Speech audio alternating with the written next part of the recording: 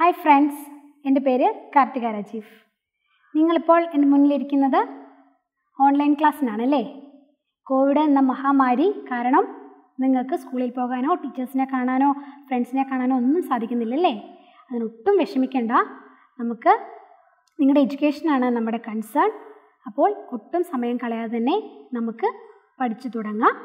ഇന്നിവിടെ SCRT syllabus base ചെയ്ത 10th ക്ലാസ്സിലെ ബയോളജിയാണ് ഞാനിവിടെ എടുക്കുന്നത്. First chapter sensation and responses. അറിയാനും പ്രതികരിക്കാനും. സെൻസേഷൻ എന്ന വാക്കിൻ്റെ അർത്ഥം എന്താണ്? ഇന്ദ്രിയ ഗോചരത്വം അല്ലെങ്കിൽ ഇന്ദ്രിയ ജ്ഞാനം എന്ന് പറയുന്നു അല്ലേ. പിന്നെ റെസ്പോൺസസ് എന്താണ്? ആ വാക്കിൽ നിന്ന് തന്നെ നമുക്ക് മനസ്സിലാകും. റെസ്പോൺസസ് എന്ന് പറഞ്ഞാൽ പ്രതികരണമാണ് അല്ലേ. ഓക്കെ, അതിന് മുമ്പ് തന്നെ നമുക്ക് നോക്കാം എന്താണ് സെൻസസ് അല്ലെ സെൻസ് ഓർഗൻസ് എന്തൊക്കെയാണ്. നമുക്ക് പഞ്ചേന്ദ്രിയങ്ങൾ എന്ന് പറയുന്നതാണ് സെൻസ് ഓർഗൻസ് അല്ലേ. ഏതൊക്കെയാണ് നമ്മുടെ പഞ്ചേന്ദ്രിയങ്ങൾ? കണ്ണ്, മൂക്ക്, ചെവി, നാക്ക്, ത്വക്ക് അല്ലേ. അതാണ് പഞ്ചേന്ദ്രിയങ്ങൾ. എന്തിനാണ് ഈ പഞ്ചേന്ദ്രിയങ്ങൾ നമുക്കുള്ളത്? നമുക്ക് സമൂഹവുമായിട്ട് നമ്മളെ ബന്ധിപ്പിക്കുന്നതാണ് നമ്മുടെ ഈ പഞ്ചേന്ദ്രിയങ്ങൾ എന്ന് പറയുന്നതല്ലേ. അപ്പോൾ ഈ ചാപ്റ്റർ മൊത്തം നമുക്ക് ഈ സെൻസ് ഓർഗൻസിനെ പറ്റിയാണ് നമുക്ക് പഠിക്കാനുള്ളത്. അപ്പോൾ നമുക്ക് നോക്കാം. The senses that evoke responses in organism are called stimuli.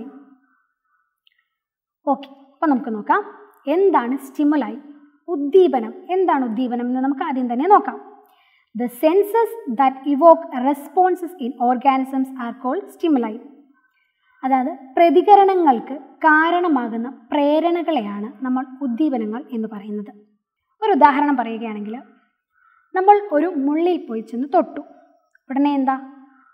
പെട്ടെന്ന് കൈ വലിക്കും അല്ലേ. അപ്പോൾ നമ്മൾ ഈ മുള്ളിൽ ചെന്ന് തൊടുക എന്ന് പറയുന്നതാണ് നമ്മുടെ ഒരു സ്റ്റിമുലൈ എന്ന് പറയുന്നത്. അപ്പോൾ തൊട്ടപ്പോൾ നമുക്ക് എന്ത് സംഭവിച്ചു? നമുക്കൊരു വേദന ഉണ്ടായി അല്ലേ. പെട്ടെന്ന് തന്നെ നമ്മൾ റെസ്പോണ്ട് ചെയ്തു. എന്ത് ചെയ്തു? എങ്ങനെ ചെയ്തു? നമ്മൾ കൈ വലിച്ചു.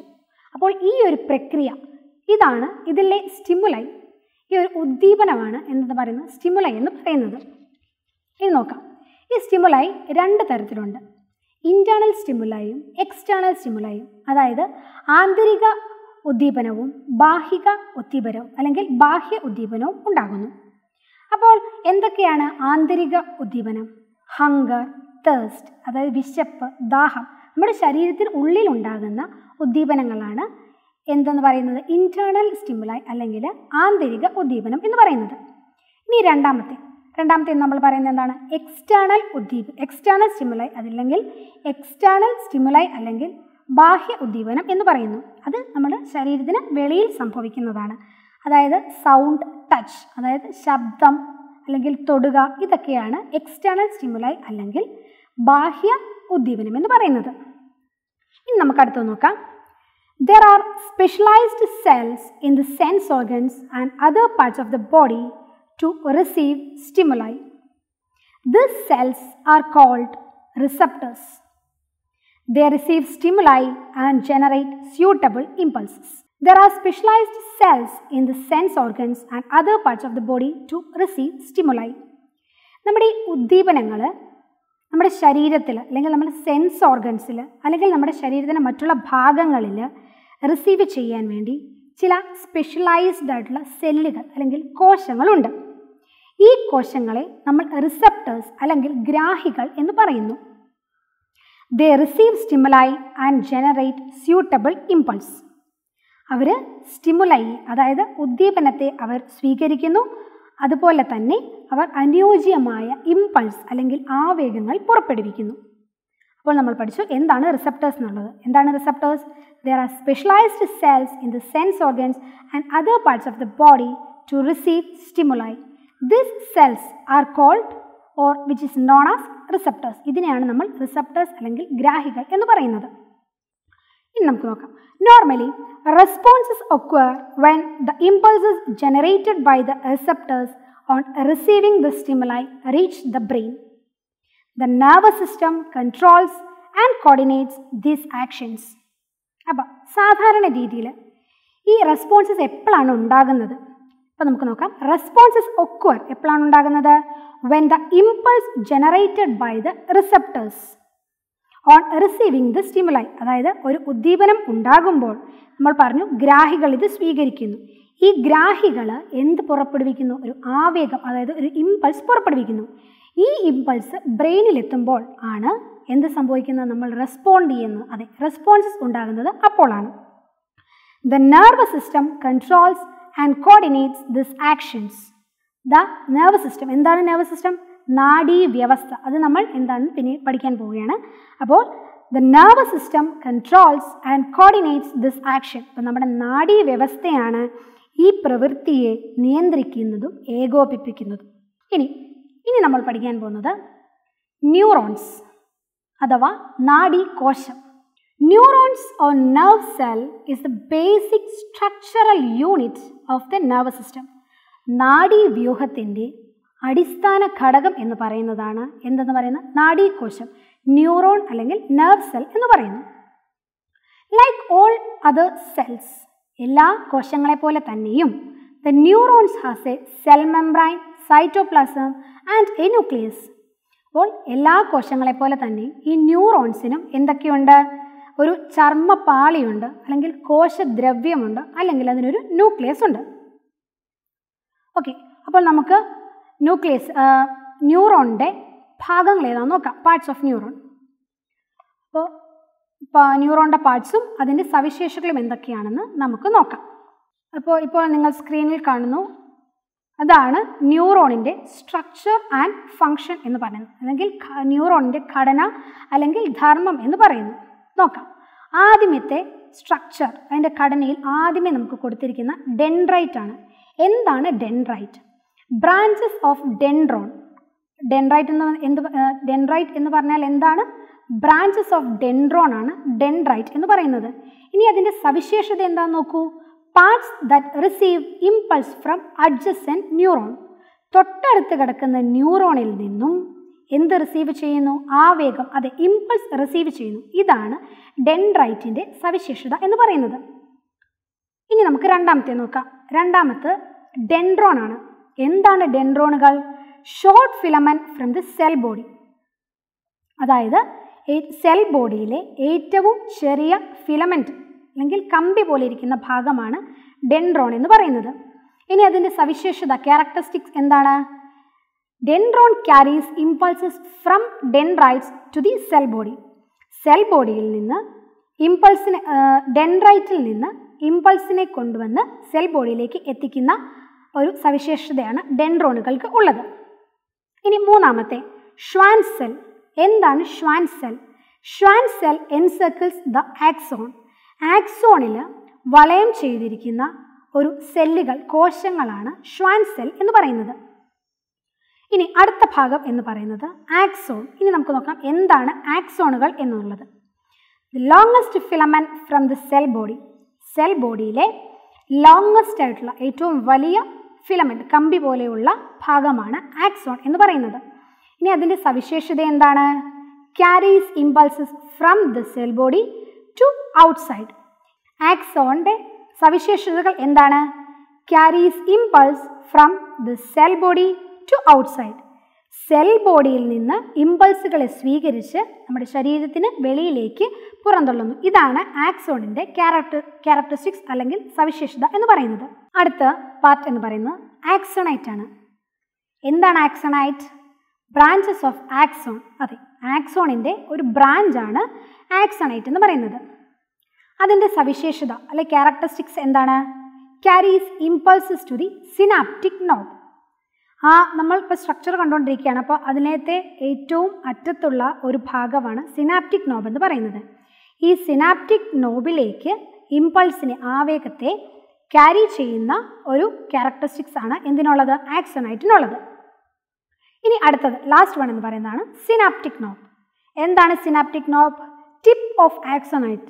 ആക്സോണൈറ്റിൻ്റെ ഏറ്റവും അറ്റഭാഗമാണ് സിനാപ്റ്റിക് നോബ് എന്ന് പറയുന്നത്. ഇനി അതിൻ്റെ ക്യാരക്ടറിസ്റ്റിക്സ് എന്താണ്?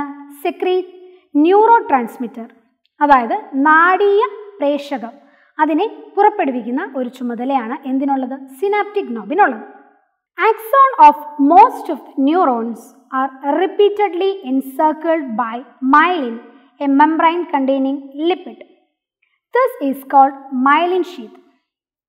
എന്താണ് മൈലിൻ ഷീത്ത്? നമുക്ക് നോക്കാം. Axon of most of the neurons, അതായത് ന്യൂറോൺ എന്ന് പറയുന്നത് ഒന്നോ രണ്ടോ അല്ല, നമ്മുടെ ശരീരത്തിൽ കോടാനുകോടി ന്യൂറോണുകളെ ഒന്നിപ്പിച്ചാണ് ഒരു ശരീരം അല്ലെങ്കിൽ നമ്മുടെ ഹ്യൂമൻ ബോഡി ഉണ്ടാക്കിയിരിക്കുന്നത്.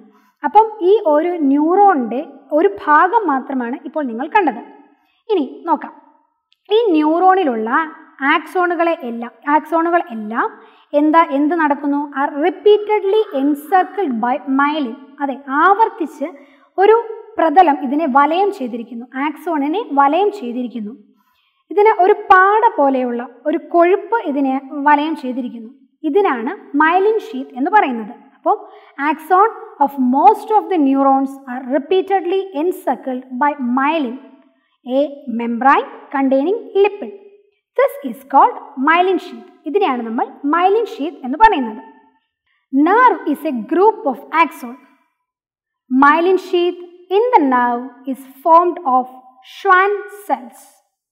Myelin sheath in the brain and the spinal cord is formed of specialized cells called oligodendrocytes. The myelin sheath has a shiny white color. The part of the brain and the spinal cord where myelinated nerve cells are present in abundance is called white matter, and the part where non-myelinated nerve cells are present is called grey matter. അപ്പോൾ നമുക്കറിയാം, nerve is A group of axon. ഞരമ്പുകൾ എന്ന് പറയുന്നത്, nerve എന്ന് പറയുന്നത് ആക്സോണുകളുടെ ഒരു കൂട്ടമാണ്. Okay, then myelin sheath in the nerve, നെർവിലുള്ള അല്ലെ ഞരമ്പിനുള്ള മൈലിൻ ഷീത്ത് എന്ന് പറയുന്നത് is formed of Schwann cells.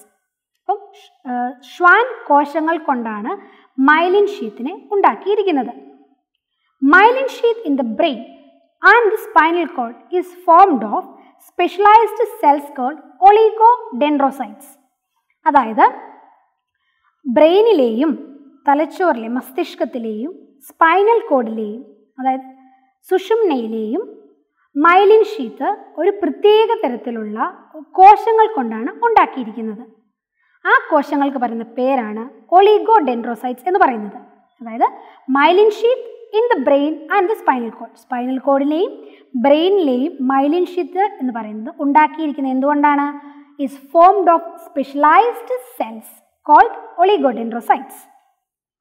The myelin sheath has A Shiny white colour. അപ്പം മൈലിൻ ഷീത്തിൻ്റെ കളർ എന്താണെന്ന് പറയുന്നത് ഒരു തിളങ്ങുന്ന വെള്ള നിറമാണ് മൈലിൻ ഷീത്തിനുള്ളത്.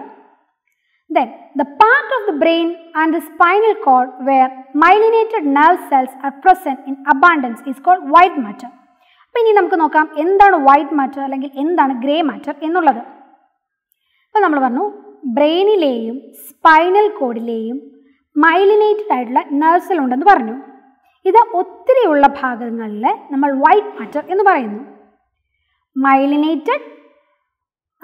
മൈലിനേറ്റഡ് ഷീത്ത് ഉള്ള സ്ഥലങ്ങൾ, ഒത്തിരി കാണുന്ന സ്ഥലങ്ങളിൽ നമ്മൾ വൈറ്റ് മാറ്റർ എന്നും, എന്നാൽ ഇത് കാണാത്ത ചില സ്ഥലങ്ങളുണ്ട്, അതിനെ നമ്മൾ ഗ്രേ മാറ്റർ എന്നും പറയുന്നു. And the part wear non myelinated nerve cell are present, അതായത് മൈലിൻ ഷീത്ത് ഇല്ലാത്ത സ്ഥലങ്ങളിൽ, ബ്രെയിൻ ആയിക്കോട്ടെ സ്പൈനൽ കോഡ് ആയിക്കോട്ടെ, ഈ രണ്ട് സ്ഥലങ്ങളിൽ മൈലിൻ ഷീത്ത് ഇല്ലാത്ത സ്ഥലങ്ങളെ എന്തെന്ന് പറയുന്നു?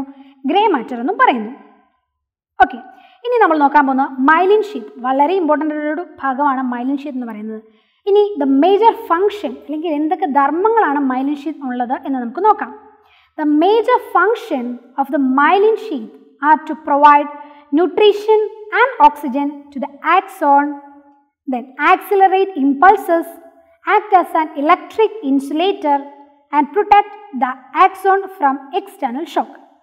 അപ്പം എന്തൊക്കെയാണ് മൈലിൻ ഷീത്തിൻ്റെ മേജർ ഫങ്ഷൻസ് അല്ലെങ്കിൽ പ്രധാന ധർമ്മങ്ങൾ എന്ന് പറയുന്നത്? അതായത് നമ്മുടെ ആക്സോൺ നമ്മൾ പറഞ്ഞു നെർവ് അല്ലെങ്കിൽ neuron is made up of axon എന്ന് പറഞ്ഞു. ഈ ആക്സോണിന് ന്യൂട്രീഷൻ അല്ലെങ്കിൽ ഓക്സിജൻ കൊടുക്കുന്ന ഒരു ധർമ്മമാണ് ആർക്കുള്ളത്? മൈലിൻ ഷീത്തിനുള്ളത്. ഇത് മാത്രമാണോ ഉള്ളത്? അല്ല, പിന്നെന്താ ഉള്ളത്? ആക്സിലറേറ്റ് ഇമ്പൾസ്, നമ്മുടെ ആവേഗത്തെ അതിൻ്റെ വേഗത കൂട്ടാനും കുറയ്ക്കാനും സഹായിക്കുന്നു എന്ത്? മൈലിൻ ഷീത്ത് എന്ന് പറയുന്നത്. പിന്നെ act as an electric insulator, ഒരു ഇലക്ട്രിക് ഇൻസുലേറ്ററായിട്ട് ഈ മൈലിൻ ഷീത്ത് ആക്ട് ചെയ്യുന്നുണ്ട്. അതുകൂടാതെ തന്നെ protect the axon from external shock, പുറത്തുനിന്നുള്ള അല്ലെങ്കിൽ ബാഹ്യമായിട്ടുള്ള ആഘാതത്തെ തടയാനും ഈ മൈലിൻ ഷീത്ത് സഹായിക്കുന്നു. ഇതൊക്കെയാണ് മെയിൻ ഫംഗ്ഷൻ എന്ന് പറയുന്നത്. വളരെ ഇമ്പോർട്ടൻ്റ് ആയിട്ടുള്ള ഭാഗമാണ്. ക്വസ്റ്റ്യൻസ് എക്സാമിനൊക്കെ ക്വസ്റ്റ്യൻസ് വന്നതാണ്. What is the major functions of myelin sheath എന്ന് പറയുന്നത്. അപ്പോൾ എന്തൊക്കെയാണ് ഒന്നുകൂടെ പറയാം. Main function of major function of myelin sheath എന്ന് പറയുന്നത് provide nutrition and oxygen to the axon, accelerate impulse, then act as an electric insulator and protect the axon from external shock.